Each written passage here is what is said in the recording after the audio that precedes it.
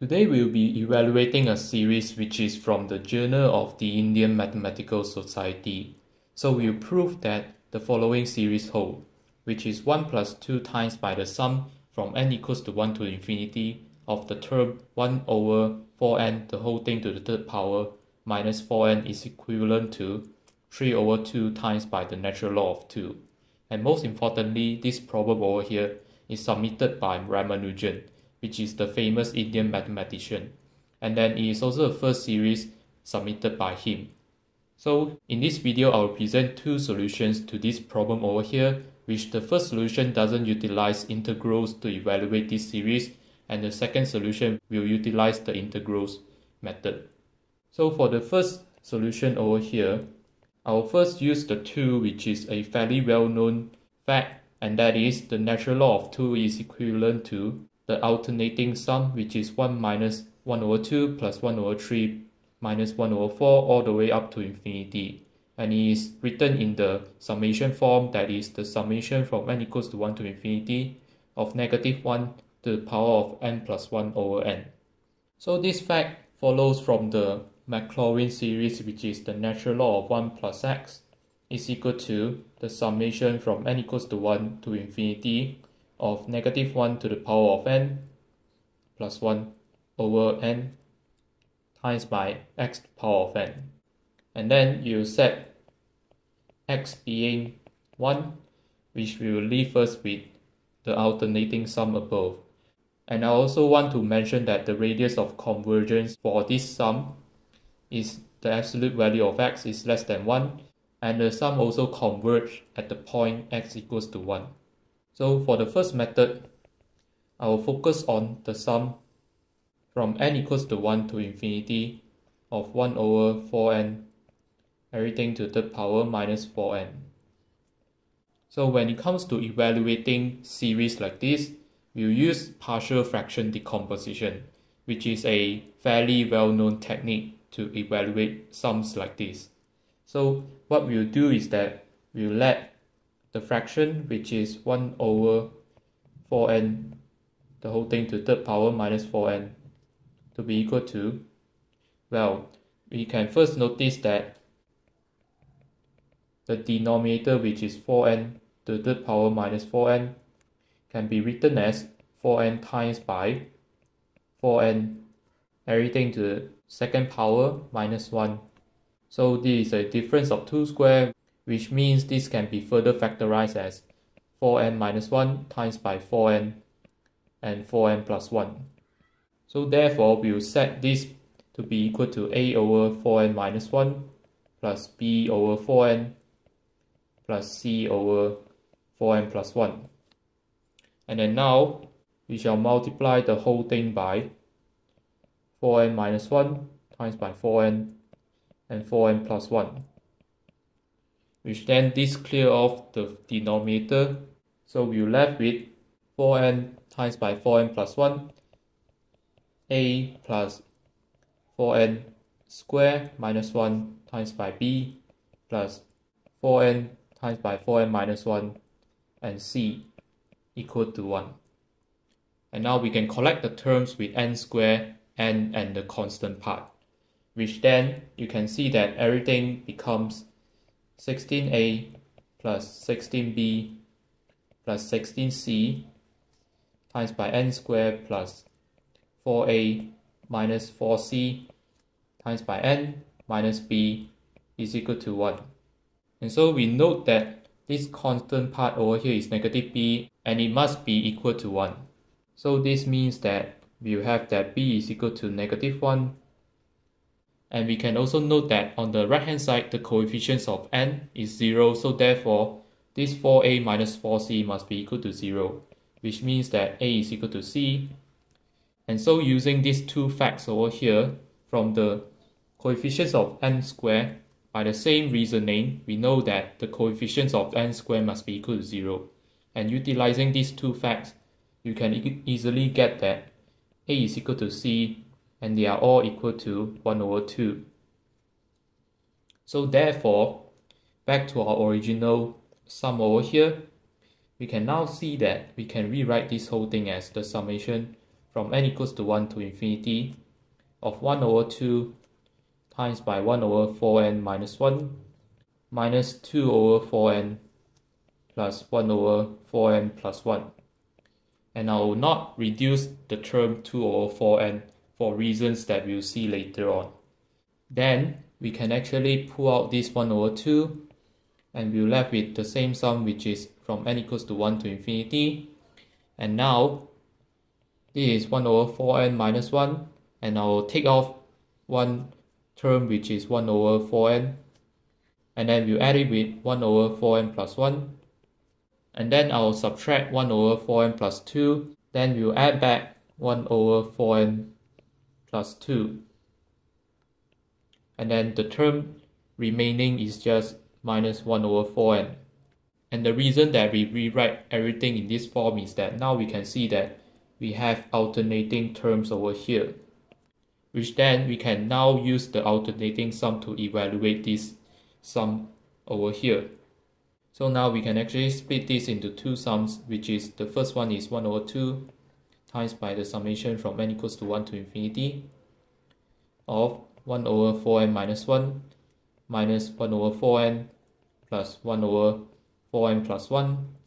minus 1 over 4n plus 2. And then the second one is minus 1 over 4 times by the summation from n equals to 1 to infinity of 1 over 2n minus 1 over 2n plus 1, which you can see that I have pulled out a factor of minus 1 over 2, and times by the 1 over 2 in front, we get minus 1 over 4. So now let's actually write out some terms of these two sums, which you can see that writing each term out, we can clearly see that this whole thing is equivalent to 1 over 2 times by 1 over 3 minus 1 over 4 plus 1 over 5 minus 1 over 6, and the sum alternates up to infinity. And the second one is minus 1 over 4 times by 1 over 2 minus 1 over 3 plus 1 over 4 minus 1 over 5 all the way to infinity. And then now these two sums seems quite similar to the alternating sum that we have at first, but then we are missing some terms and they are not quite right. So we can actually tweak them a bit, which you can note that this whole thing can be rewritten as 1 over 2 times by 1 minus 1 over 2 plus 1 over 3 minus 1 over 4 plus 1 over 5 minus 1 over 6 all the way to infinity. And then because we have added this term 1 minus 1 over 2, which is 1 over 2, we must subtract off a term which is 1 over 2, so that overall is just equal to 0, and we are not changing anything. And for the second part is negative 1 over 4, and now you can see that if you compare this sum to the alternating sum that we have, you can note that the signs are not quite right, because the signs are actually get flipped. So we can actually flip it back by changing this negative sign to a plus sign, leaving us with negative 1 over 2 plus 1 over 3 minus 1 over 4 plus 1 over 5 minus 1 over 6 all the way to infinity. But then we have to match it with the alternating sum, so we'll add 1 over here and we'll subtract off 1 at the back. So now you can see that this whole thing over here is the natural log of 2, and the same thing happens over here. So in the end, we will just get the whole thing is equal to 1 over 2 times by natural log of 2 minus 1 over 2 plus 1 over 4 times by natural log of 2 minus 1. And so this is equal to negative 1 over 2 plus 3 over 4 times by natural log of 2. And then rewriting everything, you can see that this whole thing can be rewritten in the desired form, which is 1 plus 2 times by the summation from n equals to 1 to infinity of 1 over 4n, the whole thing to the third power minus 4n, is equal to 3 over 2 times by natural log of 2. By simply moving the term negative 1 over 2 to the left hand side and then multiplying the whole equation by 2. And so therefore, this proves the series above. And now let's take a look at the second method, which is by using integrals. So for the second method, we'll use integrals, which we'll first notice that this whole sum, we can actually rewrite it as 1 over 2 times by the sum from n equals to 1 to infinity, x to the power of 4n minus 1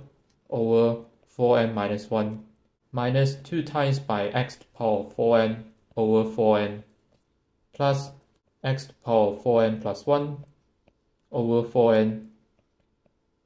and then we'll evaluate it at 1 and 0.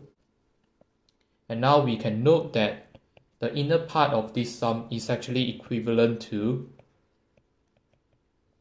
the antiderivative from 0 to 1 of the expression x to the power of 4n minus 2 times by x to the power of 4n minus 1 plus x to the power of 4n dx. And then now we can easily switch the integration with the summation. So this will leave us with 1 over 2 times by the integral from 0 to 1 of the sum from n equals to 1 to infinity of x to the power of 4n minus 2 times by x to the power of 4n minus 1 plus x to the power of 4n, the whole thing dx. And then because each sum over here is actually a geometric sum, and then it is also an infinite geometric sum, so you can easily see that this whole thing is equal to the integral from 0 to 1 of x squared minus 2 times by x to the power of 3 plus x to the power of 4 over 1 minus x to the power of 4 dx. It is simply because we know that all the common ratio over here is r being x to the power of 4. And then by using the formula, which is a over 1 minus r, where a is the leading term of this infinite geometric sum, we can easily get that this whole thing sums up to this fraction over here. So now we just have to evaluate this integral, where we note that the numerator over here can actually be factorized into x squared times by 1 minus 2x plus x squared, and then this is obviously equal to x squared times by 1 minus x to the second power. And then the denominator over here can also be factorized as 1 plus x squared times by 1 minus x squared, because they are difference of 2 squared, and then this can be further factorized as 1 plus x squared times by 1 minus x times by 1 plus x. And then now we note that there is a common term of 1 minus x, so therefore we can actually cancel it off. And then this whole integral becomes 1 over 2, the integral from 0 to 1 of x squared 1 minus x over 1 plus x times by 1 plus x squared dx. And then the technique that we are going to use to evaluate this integral is actually through partial fraction decomposition again. But here, because we have the degree of the numerator is the same as the degree of the denominator, we have to first use a polynomial division in order to reduce the degree in the numerator. So we just have to expand off the numerator and the denominator. So the numerator is the same thing as negative x cubed plus x squared, and the denominator is the same thing as x to the power of 3 plus x squared plus x plus 1. And then now you can simply note that we can actually rewrite the whole thing by pulling out a negative 1 outside, and then you're left with the numerator is just 2x squared plus x plus 1 over 1 plus x times by 1 plus x squared dx. It is simply because you can just note that the numerator can be rewritten as negative x cubed plus x squared plus x plus 1, and then we'll compensate the terms that are being subtracted. So we will have to add 2x squared plus x plus 1. And now we just have to perform partial fraction decomposition on this term over here. So we'll set 2x squared plus x plus 1 over 1 plus x times by 1 plus x squared to be equal to a over 1 plus x plus bx plus c over 1 plus x squared. And now we shall multiply the whole thing by 1 plus x and 1 plus x squared to clear off the fractions. So we'll get this is a times by 1 plus x squared plus bx plus c times by 1 plus x is equal to 2x squared plus x plus 1. And then collecting the terms with x squared, x, and the constant part on the left hand side, we know that this whole thing is equal to a plus b times by x squared plus b plus c times by x plus a plus c. And now equating the terms with 2x squared plus x plus 1, we know that a plus b is equal to 2, b plus c is equal to 1, a plus c is also equal to 1. And based on these two equations over here, we know a is equal to b, which tells us that they are both equal to 1. And then we can easily see that c must be 0. Meaning that the integrand over here can be rewritten as negative 1 plus 1 over 1 plus x plus x over 1 plus x squared dx. And then this is a simple integral where in the end you can actually see that this whole thing evaluates into 1 over 2 times by negative x plus natural log of 1 plus x plus 1 over 2 times by natural log of 1 plus x squared. And then we'll evaluate it at 1 and 0,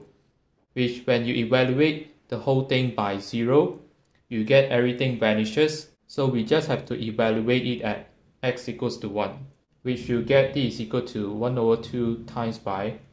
negative 1 plus 3 over 2 natural log of 2.